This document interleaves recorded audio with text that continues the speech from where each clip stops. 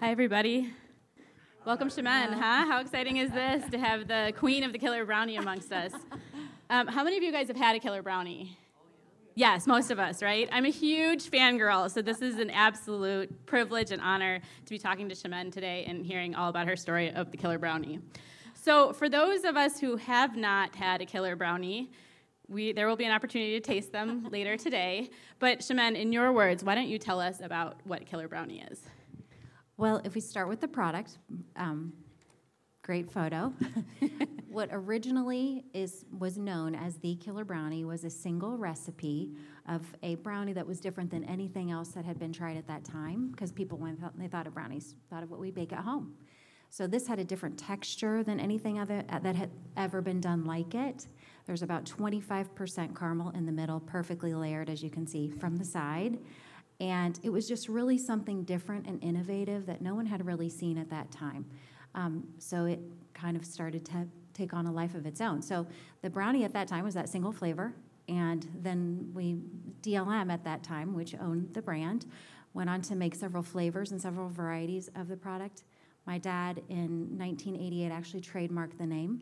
And the product itself was kind of an innovative concept with a couple of other retailers, like-minded, like my dad, looking for ways to kind of do different things that would bring people into the store other than what most people thought of that a grocery store would offer. But anyway, it went on to have several different flavors.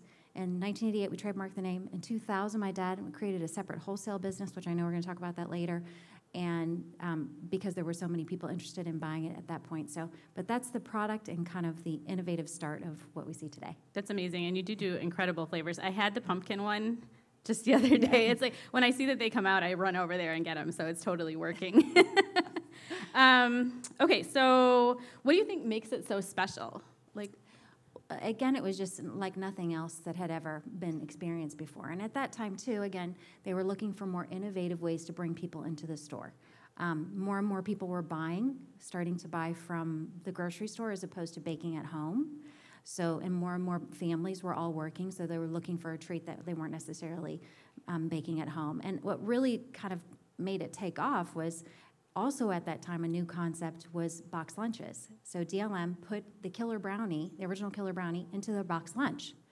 And then all of a sudden all of Dayton that knew what a Killer Brownie was, because it was this unique dessert inside of a new concept, which was a delivered lunch. So that's... Love that. That's awesome. So how did it come to be? It was invented in the kitchens at DLM, is that right? It was a collaboration with my dad and another retailer actually in Northern Ohio. Okay. And again, we've actually stayed true to the original recipe. And a lot of different things happened over time. You know, they shared the recipe at one point, not a good idea because people didn't create it the exact same way. But yes, it was started in the tiny little, if you go to the Oakwood store now, that whole front area where the bakery is actually bigger than it used to be.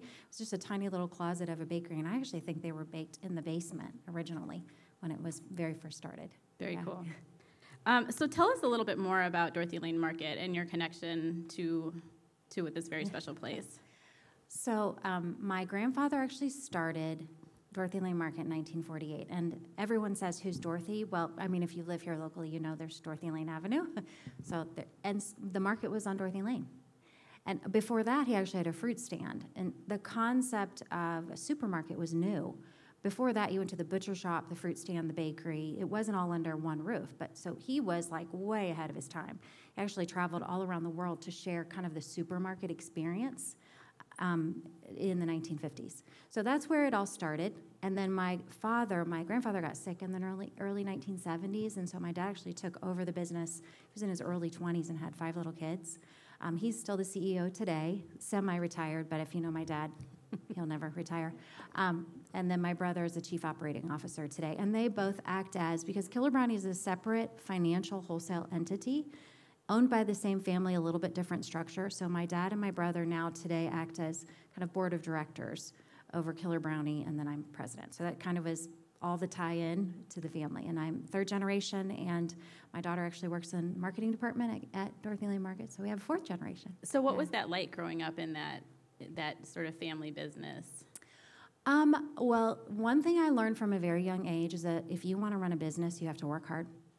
My dad worked a lot, and we all worked. From the time I was like 13, I mean, we worked in the stores. We swept the basement. My dad likes to say everyone had to sweep the basement. I don't really know why the kids had to sweep the basement, but I felt like we were always there working. And it's funny, even now, I go in the produce department, or the back room of the produce department, and it takes me back to when I was like 8 years old, because that very distinct smell of cutting fruit just brings back all these childhood memories. But we were always at the store. We were always doing stuff. Years ago, we used to give away, had an anniversary sale every August, and all the kids gave away entry blanks. I was like 13 when I started doing that. So I would say one of the other things about not only growing up DLM, but in an entrepreneurial home is we talked about it at home. And I always knew that was something special. And I highly encourage people to, if you're thinking about starting a business or growing a business, include your family, because it's exciting for them. I always felt as a kid that I was really proud of what my family was part of. You know, I can remember saying, my dad owns Dorothy Lane Market, because I just thought it was the coolest thing as a kid. You know, he worked so hard, and that really taught me that if we want to do something special, you have to be willing to put the time in. You have to be willing to work. Yeah, that ties into, I don't know if many of you were here for watching the movie premiere that opened, but Sarah Kyle talked about demonstrating for your kids, you know, like showing that sort of entrepreneurial spirit, because it stays with you, right? Mm-hmm. Yeah, that's awesome. Yeah. So how would you say that this impacted you? Do you think that this has had an influence in the leadership role that you now have with Killer Brownies? Oh, absolutely. It really taught me some of those very basic things about business and how to grow our business and the importance of people. That was always so important to my dad. So it really kind of, do you want me to share my leadership style? I know you. Go ahead. Is this the time? Yeah. Or you go ahead. No. No. It's okay. No, go ahead. Well, I think one of the things that I learned from my dad is probably one of the most important things is to care about the people that are working for you. And I think that was always so important to me. Like, if you take care of the people, whether it's one person or 100 people or 1,000 people, but if you take care of the people in your care, they will take care of your business and help you grow it. And that was something very important I learned from my dad. Did he say that explicitly, or was it something you observed, or how do you think that lesson came through? Well, I remember him saying your number one customer is your employee. And that always stuck with me. That's amazing. Very cool. Okay, so the Killer Brownie, let's flip through it. We got a couple cool pictures here, I think of. There we go. Okay, so this is the fam, right? This is the fam. Okay. Yeah. And so, like, ladies' hair and all. What are you guys doing here? What is this all about? This picture is actually, my dad took us to a trade show, the Food Marketing Institute, and I remember it was like 2 stories high. It was at McCormick Center in Chicago, and I think I was like maybe 17 or 18 in that picture, and I just remember being really overwhelmed, impressed with all of the like all the booths. They were huge, and just how big and massive it was, and just how big the industry was outside of Dayton. Really learning what the industry was all about. So he took you to trade shows at 17 or 18, like you were just barely out of high school, or you were in high school? Yeah, so all of us, we all went to this trade show. That was actually my 4 siblings, a couple of spouses, and my mom there in the middle. Yeah. That's amazing. Very cool. Okay, so let's see if I can get that to click again. Can you advance it? Do you mind? Thanks. Okay, so then we move on, and Killer Brownie becomes its own company and spins out of DLM, right? Can you tell us a little bit about that process and how that opportunity came to be? So, like I said, my dad had trademarked the name. That was in 1988, and that was really just about, he's done that with several things, that he would die. It's heavenly ham, but it was a honey-baked ham. But that was a trademark name as well. So he was smart to know that. Like could be some importance in this trademark, and there were some other phrases that they actually trademarked as well. So he did that not really knowing what the future would be with the name of the brand. And then along the way, a lot of other like-minded retailers wanted to be able to carry the product. And so they formulated a wholesale business to just kind of be able to create that as a separate financial, really, transaction. Again, not really knowing what that would be. But then from 2000 to about 2008, there was a little bit of the manufacturing in the bakeries at DLM, and then there was actually a time where an outside manufacturer made the brownies for us because it got too big for them to be handled at that time. And then in 2008, they actually brought it back and used a space in the back of Washington Square. It was like a 3,000 square foot bakery, and it was just the Killer Brownie Bakery. Again, separate name. Killer Brownie Distributing was the name of the company at that point, a different ownership, et cetera, but still family owned. So it was till 2008. As a family, we always talked a lot about the potential of Killer Brownie. Like, everyone loved this product, but the big question with a brand is, can it live on its own? And it was always so tied to DLM up until that time. But we felt like we had something special because it had created a special niche here, and why couldn't that become truly national? And there were other people in other parts of the country that knew my dad that were retailers that they were excited about it too. And I would just say, like I've read recently, and I think it's so true, truly grow a business, you have to have two things. One is that you've got to have something that meets a need or is different or unique. And the second part of that is it has to matter to enough people. So we already knew that it was something really special, but would it matter to enough people? Would we be able to really grow it beyond what people had known in the Dayton, Ohio area connected to the DLM brand?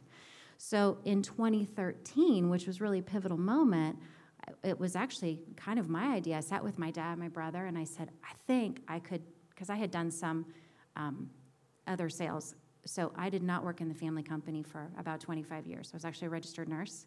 And then I had also done some other side entrepreneur business because that's how I grew up. Mm-hmm.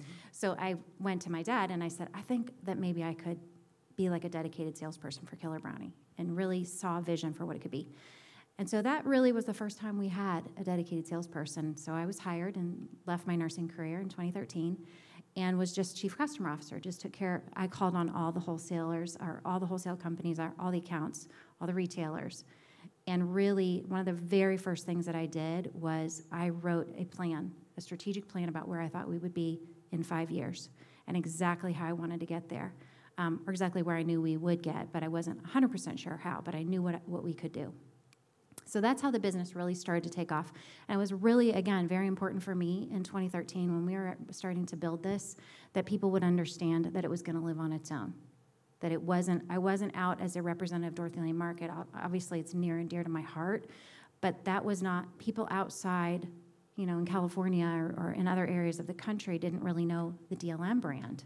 I needed to help them learn and know what the Killer Brownie brand was. And so it was really important and very important today for people to understand the difference between the two. As beloved as it is in Dayton, the two together. So that's kind of what started to take off. That's awesome. So when you were starting to realize that you're doing other things and you're being called to this Killer Brownie opportunity, what was that calling? How did you know that this was that you wanted to go pitch your dad on this?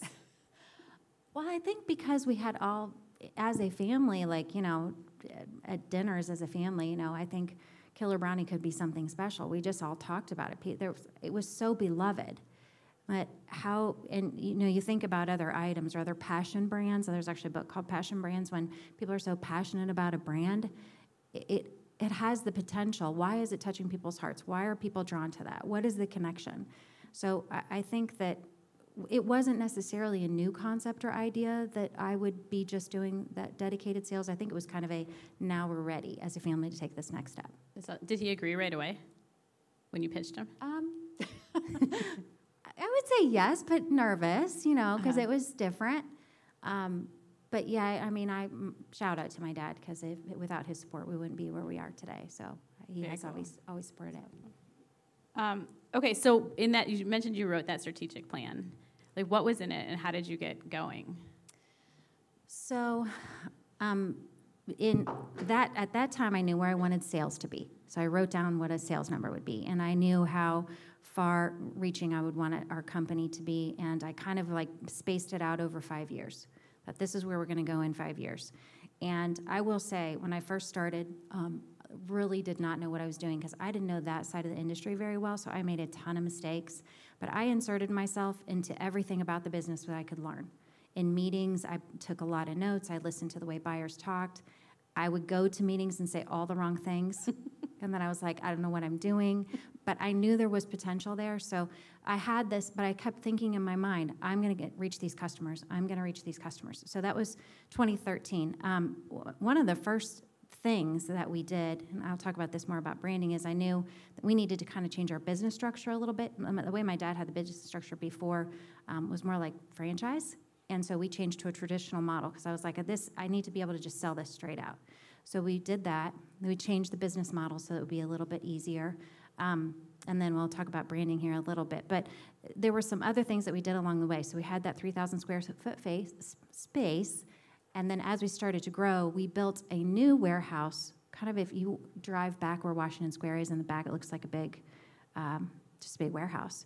And that was the Killer Brownie expansion. That space was 7,000 square feet. And I remember walking through it being like, oh, I'm never going to be able to sell enough brownies to fit in here.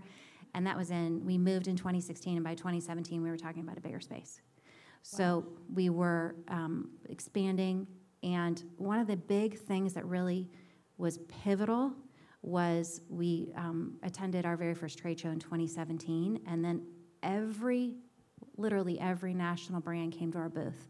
We had a little tiny 10-foot booth, and I think maybe you even have a picture of it, but I don't remember if it was in there. Do you mind flipping? Can we flip? Might not, but there you go. There it is. That was it. Yep. So that little space was 10 feet by 10 feet, and literally every major retailer in the country came by, and they were all excited about what we were doing. So that was that year. And that same year, we also became food safety certified, which you have to be if you want to be able to sell the product on a national basis. So those were two really big pivotal things that we knew we had to do in order to really grow. So seeing what all the interest was, at that point, so from the time we had dedicated sales until 2017, I would say the business grew probably about 6 or 7 times.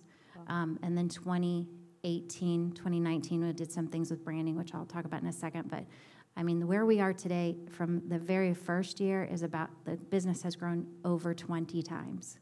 That's amazing. Where we are right now, in comparison to last year, we're up 100% in sales. I actually don't recommend that. It's very stressful, but from a year ago. And then prior to that, we grew 50% over the year before that. During the pandemic, we still grew 50%, and we had some very rocky times when it all first hit. Sure. But it's been really tremendous growth. Along the way, I always had a strategy and a plan. It doesn't happen by accident, for sure, but that's kind of what has happened to the trajectory of Killer Brownie. What do you attribute that to? Like, what do you think is working so well? Is it just that the word is getting out, or is it specific marketing? Is it your beautiful photography? Yes. So I will tell you, I think it's really what we did with the brand. So the brand originally, I think that kind of answers. Do you mind flipping? Can we see that? Yeah, we'll see the. Other way. Okay, we'll I'll come back talk to about this. that in a second. Yeah. So I'm not sure. You can kind of see some of the old keep pictures. Going. Go forward, please.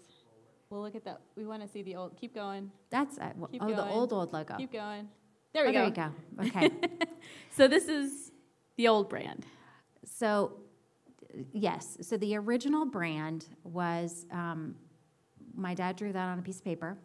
You can still see that neon sign in the back of the Oakwood store, and I actually think all the stores still have that sign. But and so that was what the look of the brand was, and it really again was tied to DLM. And then when I first came, I think like 2014, I was like, I think we need an updated look, and my dad was like, no, I drew that.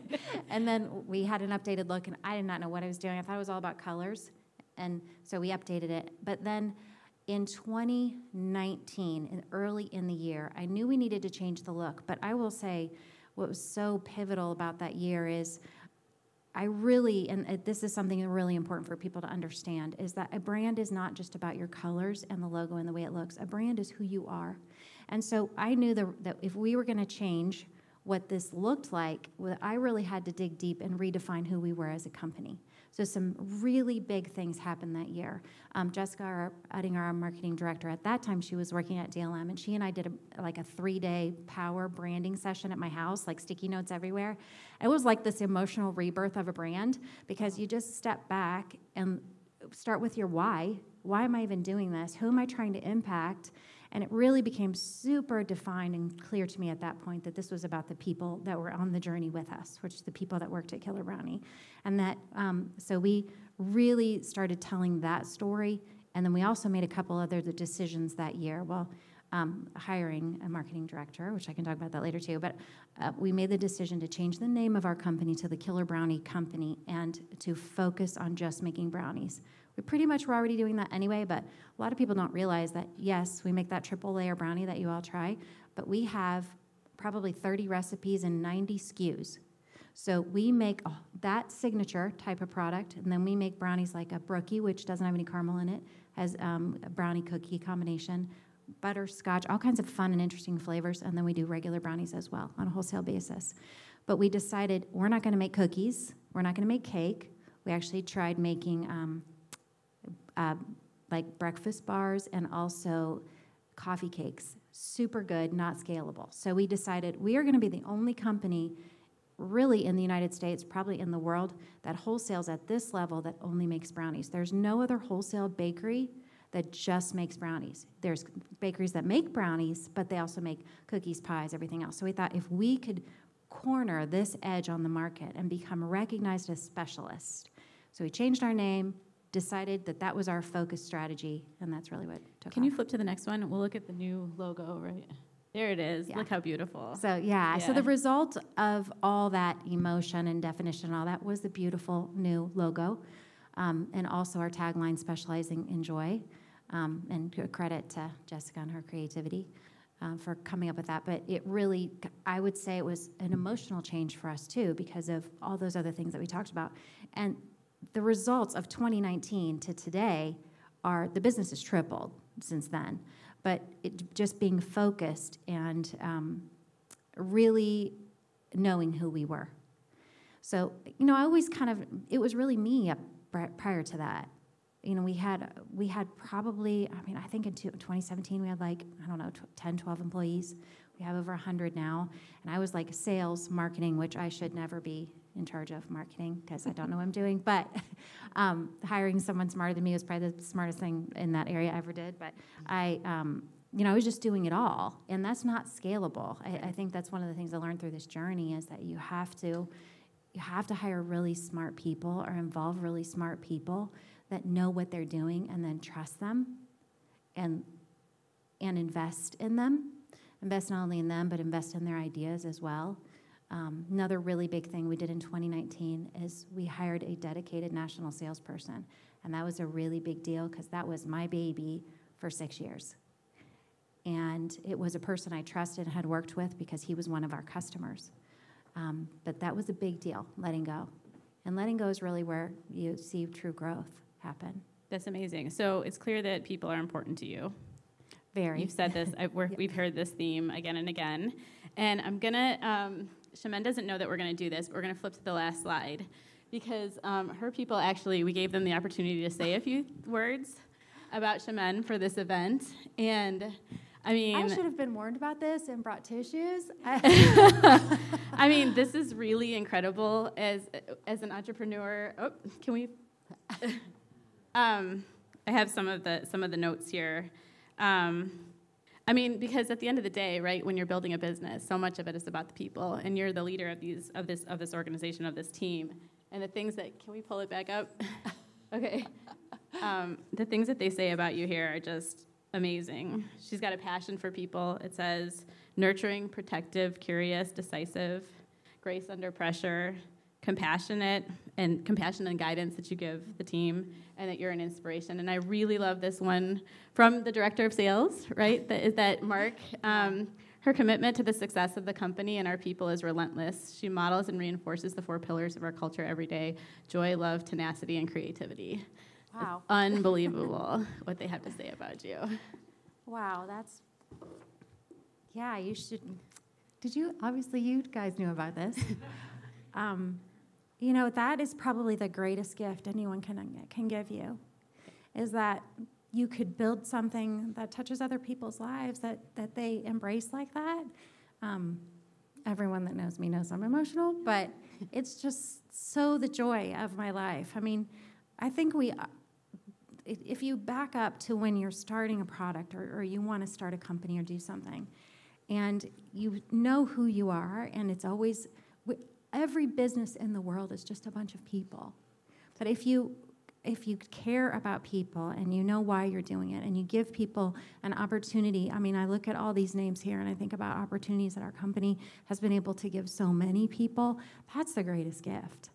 That's the greatest thing. And if along the way you have this great product that people buy into and enjoy and love and get to experience with their family, I mean, it just doesn't get any better than that. And I mean, I will tell you that I believe our brand is not only the color, the look, and the product, but it is who we are. Because we're now known in the industry for great customer service, and that people know who our product directors are. They know how amazing our marketing is. They talk about us like that. And it's not about me, it's about all these people that have joined us along the journey, and we're excited to be a part of it. And that's where I think you can truly build a legacy out of whatever that is. It can never be just about the product. It has to have those things that I talked about. You have to have a great product and enough people have to be excited about it. But then becomes this platform for something that's so much bigger than just one person. That's amazing. So as a leader, how do you instill this culture like throughout the team? What's your secret to that? So I think starting with the why, which I've mentioned before, and for us, we did a lot of exploration about what were our core values, and really what is our mission and vision. Our purpose as a company is to nurture an environment where people can reach their fullest potential.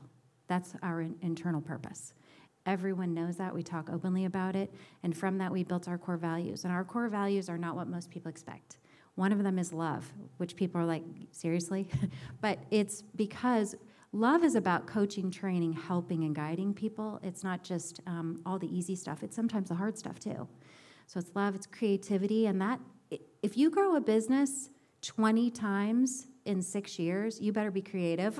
No kidding. Because a whole bunch of stuff isn't going to work, and it's not just being creative, but we say it's also accepting creative ideas. So it's we talk openly about this every single day. We huddle every single day. We highlight one of our core values. Tenacity, which, again, if you grow a business 20 times over, you have to be tenacious. And joy. It's joy even when you're having a bad day. Am I really, truly enjoying what I'm doing? Am I providing an environment where people can have joy? And we live those values not just in word, but we utilize them in a lot of different ways. We have a recognition program for our team called Brownie Points, where they recognize each other. They all talk about our core values. That's very important, that we're not just recognizing them, but that they recognize each other. Recognition is the number one underrated thing in humanity, and in a business. And it's super important that people are given the opportunity to be thanked and appreciated by their teammates. I love that. We do that very intentionally. And then we also, so that builds we really lay the foundation even when we're recruiting and when we're interviewing about who we are. We have people read our core values, and if it doesn't relate to them, or if they don't get excited about any of them, they just might not be the right fit. But we also find that a lot of our recruiting comes from referrals, because people that work there, they'll tell their friends and family, you have to come work with us. And that's just the best testimony there can be, that someone that works for you would want someone else to come and work, that they love, come and work for you. So it's very intentional, though, I will say. We have a lot of internal programs, which, I mean, someday we can talk about what all those things are to protect our culture, but it's not going to happen by accident, because everybody says everyone wants to work at a place where there's great culture, and everyone wants to create one, but if you're not intentional about it, it's not going to happen. I would think another thing is we're super transparent. We share, and that really was started, my dad started a program where years ago, my dad and brother, we do profit sharing with literally everyone as long as you've been there for 90 days. And as long as we meet certain milestones, we share that with our team. That was started from my dad, great game of business. But we also, in that process, share the financials with everyone. So they know right where we are, and so that everyone has kind of a sense of ownership for what's happening. So how they can impact it. You know, if it's wasting ingredients or turning out the lights or sharing from the exciting things of, sharing the product out with their friends or their family, or just everyone feels like they're kind of part of that entrepreneurial journey with us together. It's so great. Okay, so spoiler alert, the business grows crazy. The brand is beautiful. but there were some hard days, I'm sure, as there are with every entrepreneurial journey. Jay, can you flip back to a couple more? There we go. So Okay. tell us a little bit about some of the challenging moments along the way. Oh my goodness. You know, it's so funny. I look back at so many of these things. We were just looking through some old videos, and I think, I can't believe the stuff we did. I was just so sure in the moment, I'm going to get past this, or we're going to get past this. So we did a couple of things. What this particular picture is we determined that if in order to grow, we were going to need to sell the product in the box we baked it in, because a lot of customers wanted to buy it in what's called a food service or a bulk pack. And before that, we were baking in a metal pan, and we would have to flip them out every morning. It was just this painful, horrible process of doing this, like 4 to 6 o'clock in the morning, banging metal pans every morning. So we knew in order to scale, that was not going to work, at least for us at that time. So switching over to these ovenable boxes presented several challenges. One, it's different heat conduction, so that it was a lot of test and about even just getting the temperature right, and then the recipe on the oven. And then the other big part of it was the right kind of cardboard. So multiple times we worked with vendors that created cardboard that wasn't strong enough. So that's about, I don't know, $1,000 in brownies that spilled out in that oven. So it was just a totally disheartening feeling. Yeah. Like, okay, that's not going to work. But the fix was corrugation needed to go a different way to reinforce it. So it's disheartening as it wasn't like we thought, well, this is not going to work. A lot of people would say that just doesn't work. We were like, no, it's going to work. We just don't know how. And so we kept going. And now today we bake in ovenable boxes. That's amazing. Yeah. Very cool. So it worked out in the end. It worked out Yeah. in the end, yeah. Okay, so we'll end on a positive note. Can flip to any other screen. maybe one more. There we go.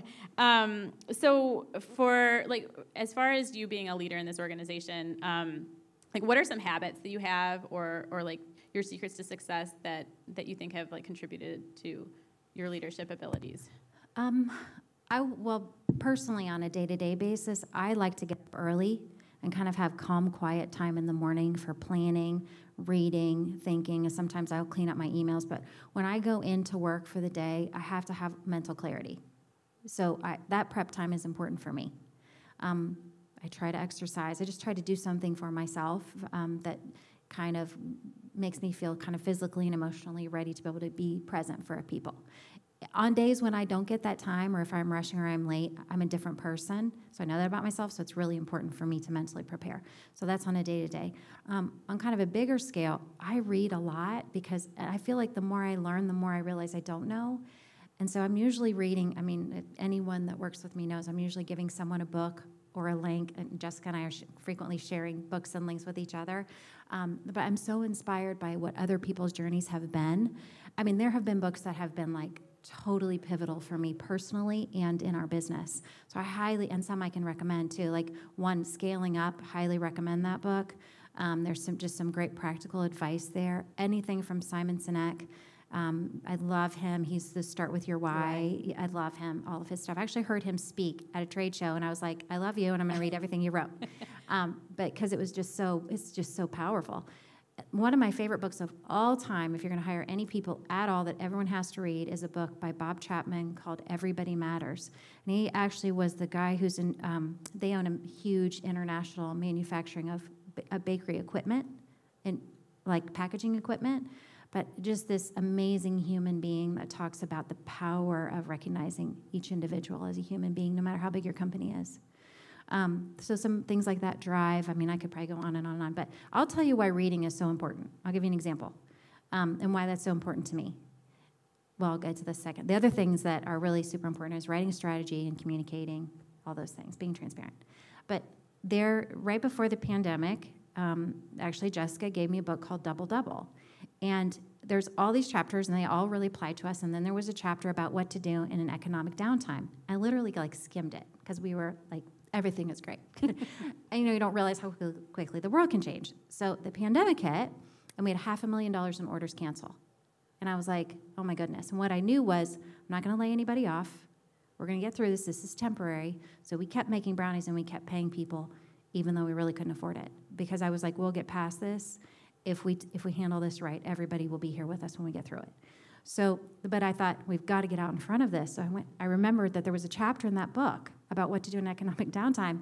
And I went back, I opened it, and I read it, and I got our director of sales and director of marketing, Jessica and Mark, on the phone. I was like, we need to talk about this. We need to have a book club, like, right now. Do you remember that? Anyway, and, excuse me, and in it, it said, do what doesn't seem like it would make sense. Invest in marketing, invest in sales. Get out in front of people. Put more money into marketing right now than you think makes sense. And I was like, okay, that's what we'll do. So we came up with a plan, and we invested probably more than at that time it was a little nerve-wracking. Sure. We invested in getting out in front of people, creating videos, doing some ads, and it just kept us in front of people. And we did one of the biggest programs that we'd ever done that year because we were able to get in front of a buyer for Sam's Club, actually. That's amazing. Ended up selling a couple $1 million. Wow. That summer to them. But that book really, that's why I say you've got to open yourself up to the information that's out there, because everybody has done this before, and there's a lot of great tips and tricks out there. There's no one secret, but it's all out there if you avail yourself to it. Love it. Awesome. Do we have time for questions? Okay, we have a few minutes left where we can take questions if anybody has any questions for Chimene. Anybody? Oh, there we go. Up there. Is that Todd? All right.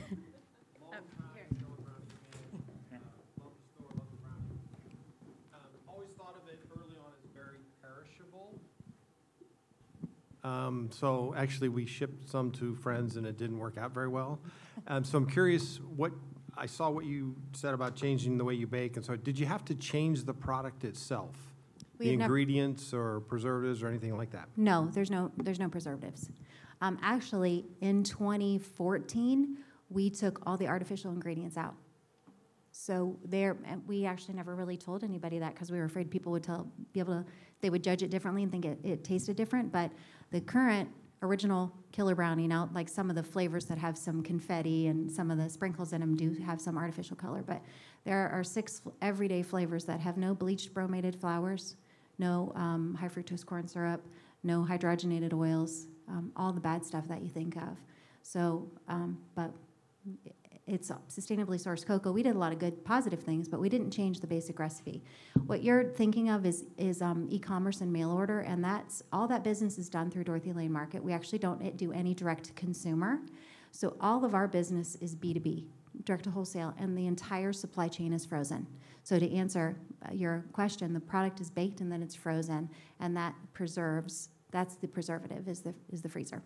So then when it gets out to a retailer, they put it out, and usually bakery shelf life is somewhere between 3 to 5 days for a standard product, but it's a great thing about sugar and butter. They're like natural preservatives, and they taste amazing.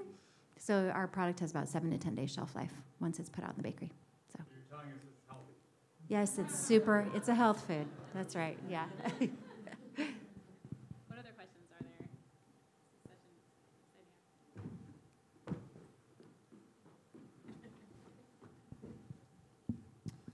In growing the business, you said obviously you made a lot of mistakes. You kind of learned everything the hard way, and growing both brand, marketing, team, and all of that. What are 1 or 2 of the mistakes that you made that you wish you wouldn't have made and you can share with us in growing our businesses? That's a really good question. I'm going to say that I don't think any mistakes are ones that you shouldn't have made because you learn so much from them. So, and even advice, I don't know that I necessarily consider anything bad advice because you might get advice that doesn't, you're like, well, that doesn't apply to me, but that helps you define who you are. So some of those rough times, they make us stronger. It's really not about not making mistakes. It's about what you do with them and what you learn from them. We say, fail fast, make a mistake, learn from it, get past it, and learn the next thing. What I would say is if you want to grow a business, know what you want to do and be prepared to make mistakes. One of the other great pieces of advice, I highly recommend Aileron. It's an organization here locally in Dayton. If you guys haven't heard of it, they're an organization that supports entrepreneurs. And we actually had a coach, and we've done a lot of management training through their organization. And through one of our coaching sessions, our coach told us, think of this as the next best draft.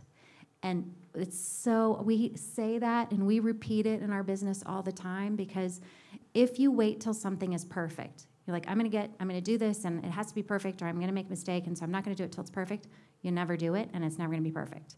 So the next best draft just gives you permission to say, I've come as far as I can right now, and I'm going to take the next step in my business. I'm going to get it out there. I'm going to learn from it, and then I'm going to have a new draft of whatever that is.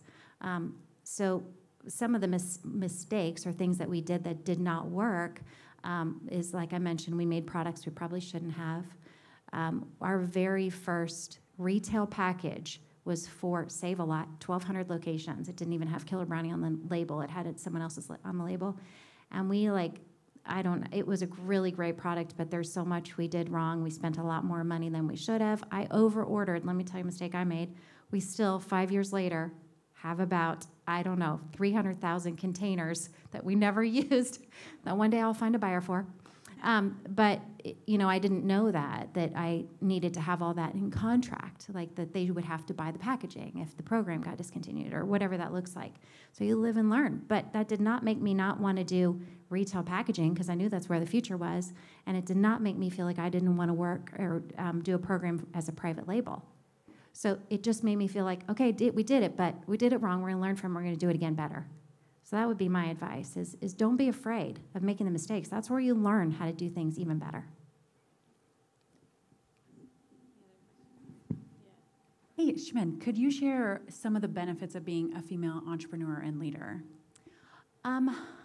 So I think there are a lot of benefits, more than disadvantages. I think because of being a woman, I think just having children and being a wife, and I kind of naturally been a nurturer, and so I think I just feel like I have sort of that familial feeling towards people that work in our company, and I worry about them and worry about their lives, and I think that that's an advantage because people want to know that they're cared about. And so I also think, that there's seems as though more opportunities than there used to be in this business. I've never really had any negative pushback or anything. I think just meeting other women that are doing what I'm doing, we tend to kind of have like this looking out for each other and supporting each other, and it's just always been a really positive thing. So I would say overall it's been an advantage as opposed to a disadvantage. Yeah, good question.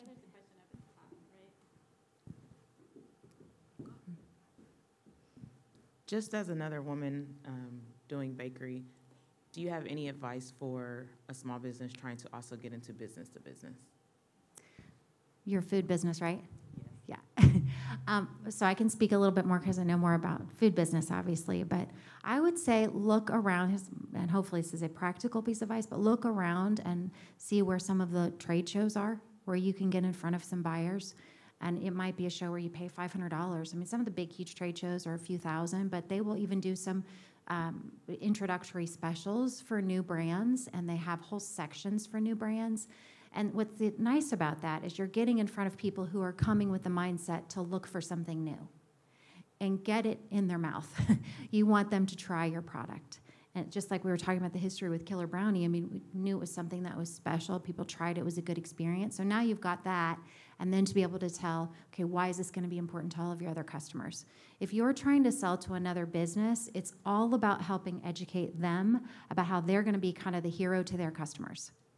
You want them to feel like they're special because they brought this product in, and now they're going to share it with their customers. It's not just necessarily if they like it. It's let me show you why all your other customers are going to think you great because you did this. And then the other thing, too, is listening, really learning to be a listener. In the sales process, we get so determined that this is what I want to say, this is what I want to do. And I always try to go into a sales opportunity and ask a ton of questions. For me personally, when I go out to visit a customer, I'll go to all their stores. I'll take pictures, and I get price points so I know what kind of conversation I'm going to have when I sit down with them. So learn as much as you can about your target audience, and it might not be the same from person to person, because then they will feel like you know who they are, and if you're listening to them, and you might change your presentation a little or what you want to offer, and they will know it, and they'll be like, oh, she's listening. So just make sure that you're connecting with, and that you're not so focused on what you're trying to say or accomplish that you're not hearing what they need. Hopefully that answers your question. Yeah. Any other questions? Okay, here we go. I'm coming around.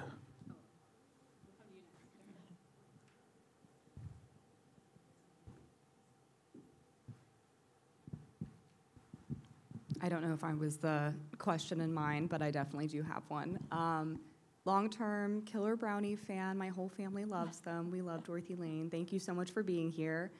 I know the Killer Brownie Co. just does brownies, but I know there's a section at DLM that does custom cakes, those cookies, those things that everything that the Killer Brownie Co. doesn't. I believe it's called Love Cakes. Do you have any issues or friction distinguishing Love Cakes from the Killer Brownie Co. itself?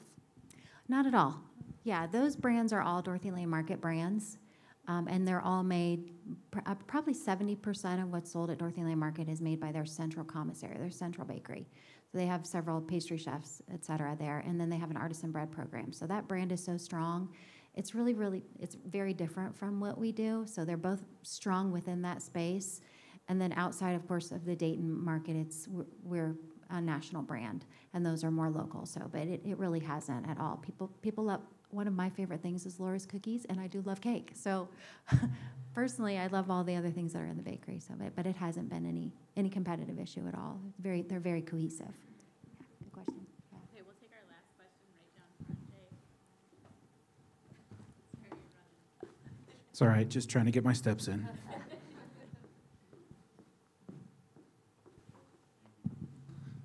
Did you ever have a big customer come who, made a demand per se that went against your values? So, for example, a customer said, "Hey, we can't freeze the product through the supply chain. We want you to put preservatives in it," or something like that. Did you ever have that situation? And how did you navigate that negotiation? In maybe an example where it went well and an example where it didn't go well? That is a really great question. The answer is don't be afraid to say no. If you know who you are, then no is really easy. One of the largest companies in the country asked us to put preservatives in our product, and I said no. And it was not a problem for me because that was not aligned with our brand, and it would have been huge business, but it was not worth it. That's not how I wanted people to meet Killer Brownie. I didn't want them to meet us with an artificial or preservatives or a shelf life that was 6 months or a year sitting on a shelf. That's not what I wanted them to have. So it was an easy no for me. And the buyer actually said to me, "Well, if you ever change your mind, let me know." I said, "Well, I probably won't." So, yeah,